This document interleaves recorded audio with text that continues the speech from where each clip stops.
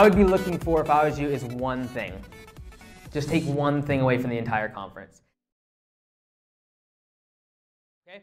So let's talk about marketing, though. I want to say one quick thing, and that is a lot of people will get very confused by marketing, and that is because you go on YouTube, or you even hear successful landscaping companies, very successful landscaping companies that have been around for a long time, and they will say this: I've never spent $1 in marketing, we have referrals coming all the time, we have so many leads, we don't know what to do with. And that's fine, but they're at the point where they want to be at in terms of revenue, they've been mature in the market. Now, you can do that, you can get to where they are at by not doing any marketing. It's just going to take you a very long time.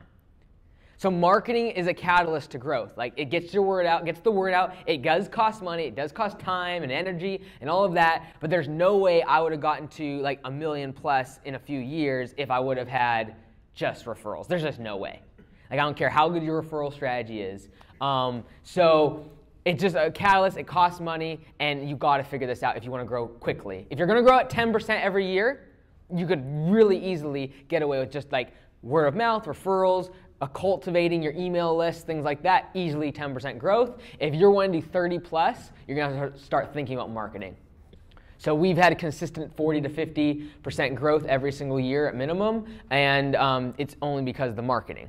So, and marketing, as we're going to talk about today, just like we can talk about that from advertising and like ads and Google ads and Facebook ads, but marketing flows into every single aspect of our business, and especially what we're going to focus on in the last part of this session, and that is your estimate process. You got to nail that down. It's a huge part of marketing. All right. So I'm going to kind of just talk about a few different aspects of marketing and advertising that we all know about, and just kind of give my kind of state of the union on a few different aspects of them. Some of which have changed if you've watched the course.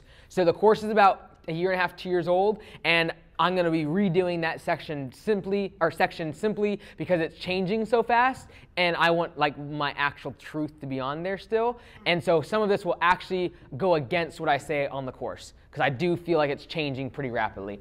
So blogs. So if you want to take notes, I'm going to basically just give a kind of a general theme of marketing, for instance, blogs or Google ads or whatever, and then just kind of give a few pointers or tips or things that I'm noticing as I see a lot of landscaping companies. Blogs, so informational and educational content. This is everything from how to mow a lawn to how to trim your bushes to ways of educating the client about lawn care and landscaping. I push this big time in the course, and the reason for that is all SEO. You're wanting to know keywords, making sure you get links on those blogs that say your keywords. What are your keywords? Almost all the time it should be your city name and lawn care, city name and landscaping, because those are the words that people are looking for. And if you've listened to the course, you do know this part. And the reason why you want your name of your city or town that your demographic is in is for one reason.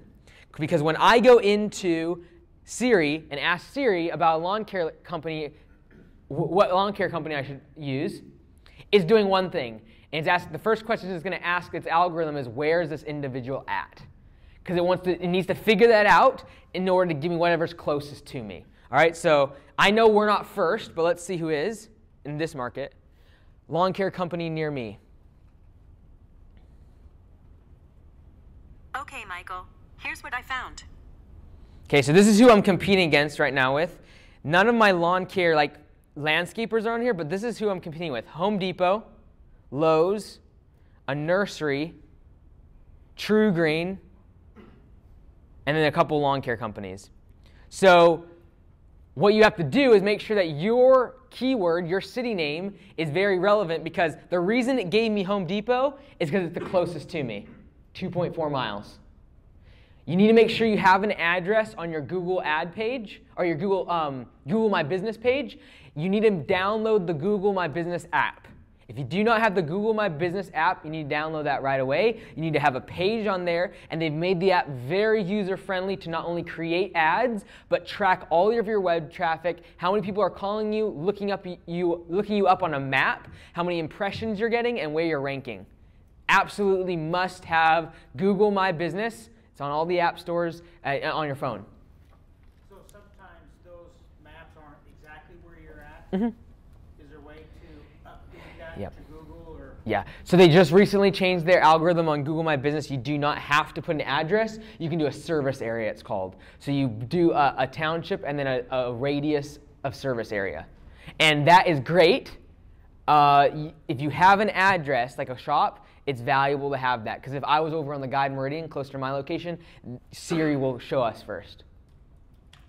Yeah, and just like that's what's taking over, right? Alexa, in people's car, hands-free stuff. Just wait until it's like, hey, I need lawn care service this weekend. Can you set it up for me? And it's going to call somebody.